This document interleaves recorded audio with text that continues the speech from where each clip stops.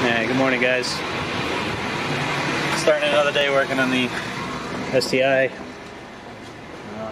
Just getting into work here. Let's go see what Justin's up to. I think if I remember last time, we said this was the day. Today is the day. I am obviously taking up the space that hopefully the engine will occupy by the end of today. So, once again, if things go according to plan, end of this episode, there's going to be an engine sitting in this car instead of me. That's the plan. So, stay tuned for all the shenanigans, and I'm sure we'll update you along the way of whatever we might run into. But engine in today. That is the goal. Let's get it. One of the most common problem areas we run into on any kind of car, doesn't matter whether it's this Subaru that I'm working on or any vehicle at all, is people that claim they know how to do car audio. Because anybody can shove a wire somewhere and then hook it up to a battery, but this is the level that we're working with here. There's a nice grommet that they give you, but they'll just pop it right through this big old air hole, just waiting to blow all over your passenger's feet, wondering where that cold air leak is coming from. Wire just gone anywhere. This is a nice huge wire, so that way when it arcs out, it can catch your car on fire super fast. A lot of times we'll actually see it coming out the fender, coming out the door and just getting pinched by the door when you shut the door. We've seen it all. So I'm gonna take a couple of minutes right now while I still have no engine in here and plenty of space to work on it and get this routed properly and out of my way, so that way once engine goes in, audio is the last thing on my mind right now, but I'm gonna take care of it right now while I still have plenty of space and I'm not cursing myself later or catching a car on fire when that thing arcs out. Automotive fluids that I hate the most. Normally what would come to mind would be something like rear differential or gear oil when it gets burnt because it smells gross, stuff like that. But the fluid that I actually hate the most is power steering fluid. And I'm going to tell you why. Because when you disconnect power steering, no matter how you have it, it constantly leaks out. You think you got it enough, and it looks like it's defying gravity and flowing uphill and still leaking out. You tie it up, you put a rubber glove around one end of it, it starts coming out the other. It comes out the cap, it comes out everywhere. It's literally pouring out on the floor. Anti-rust prevention on all this stuff, all over my boots, tracking it all over the shop. Bottom line is, I hate power steering fluid. Slight hiccup, when I was dressing the block, I noticed that both of the dowel pins were still in the block. So I'm like, great, that's fine. Buff them all up, clean them all up, get them ready to go. Forgetting that this block is aftermarket, it's an IAG, it did not come out of this car. So of course, knowing my luck, both of the dowel pins are still in the transmission. So with a little bit of heat and a little bit of hammer and a little bit of forceful love, we'll get these out and then stab a tranny in and this thing will be in.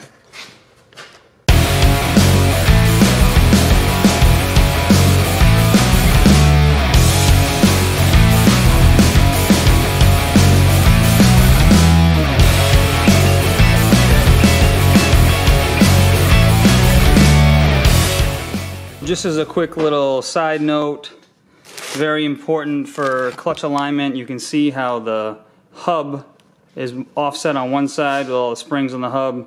It's relatively flush on the other side. Very important to put the clutch disc in the right way, so that way these springs don't get caught up and rub on all the flywheel bolts. This one's really nice, makes it foolproof. It says transmission side right on it. Although I should say nothing is technically foolproof because, I don't know, when you're in a rush doing a million things and like phones ringing, customers are coming in, you're trying to put a clutch in and you just slap a disc in there and don't really pay attention.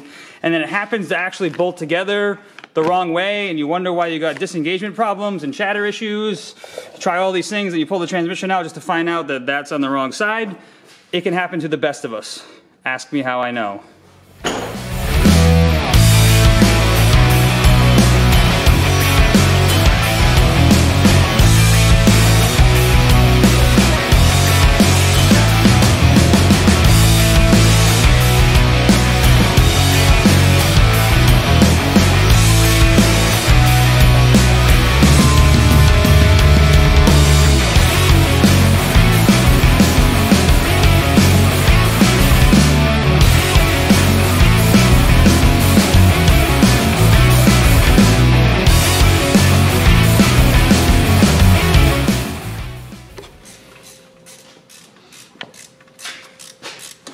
All right. So just finishing up the AC swap. Unfortunately, one of the problems with having so many parts on the shelf, I just grabbed an AC compressor, didn't even bother to look that the connector was a little tiny little one that goes on the actual harness of the car. And luck would have it, the one that I chose was an older style and didn't have that same connector. But as also luck would have it, while I was fixing all the wiring, I found that this pin for the alternator harness was all rusted and corroded. So that was a potential issue that we can fix and clean up and file now and hopefully avoid that one, and hopefully we have a good alternator and that's not rusted either. But if I gotta swap that out, it is what it is. It's one step closer to getting this thing running. So on track, another problem down and solved.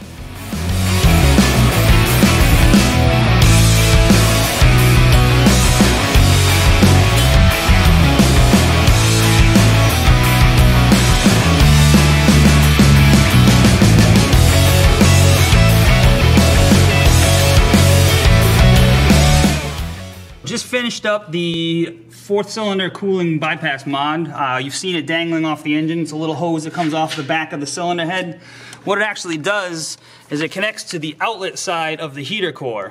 That's the lower hose in the heater core, and that goes to the metal pipe that is the direct feed pipe for the water pump. So now that water pump is getting fresh water directly across the combustion chamber on cylinder 4, fixing the overheat issues and hopefully preventing any kind of premature failure. This hose goes all the way into the back of the cylinder head, right into a plug, an Allen key plug that's normally there. So it kind of just flows through there. Instead of around it, now it goes across the cylinder.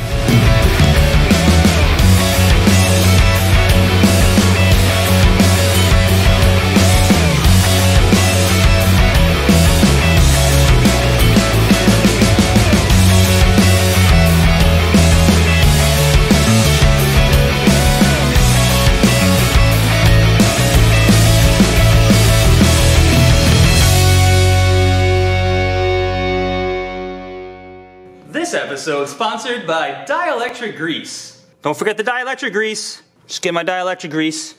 For all your needs-to-be watertight electrical connections, oxygen sensor, Dielectric Grease. Check. We know you have a lot of options in grease. Choose Dielectric Grease.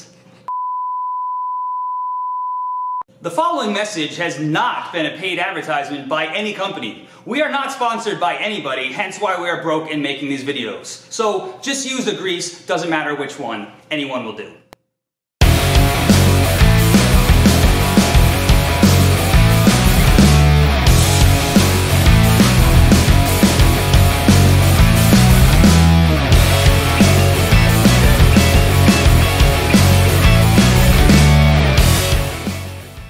Alright, so I'm starting to smell a little bit of fuel in the shop. Only when the guy next to you is doing anything with fuel in the other bay, you can smell it in a matter of seconds. So, what's going on over here? Oh, geez, I see a map gas and a heat gun. I might have had to get a little extreme. It's these factory fuel lines, because we did the top feed upgrade. They've been on there for like, I don't know, 15, 16 years, and they've gone through so many heat cycles that they've gone from rubber to plastic. So they didn't really want to come off too well. So I was able to like get the heat gun to soften them up a little bit, get a little bit of lubrication behind there. I was like really close to, this thing was on like max setting and didn't want to get it enough. We didn't have to get crazy. They did finally come off. So just finishing up these fuel lines, and then this part of it will be done. All right, guys, so it's been a trying day to say the least, but there was a lot of progress that was made. So the engine is in the car. It is sitting in the car for the first time since we pulled it out months ago. This is amazing. That's a big hurdle. Right, we can make the engine turn the wheels. That's true, you know, technically. Right? I mean, we can. Look Look at that. Moving under its own power. Technically. So I am officially, I don't have a towel to throw in. I'm throwing it in.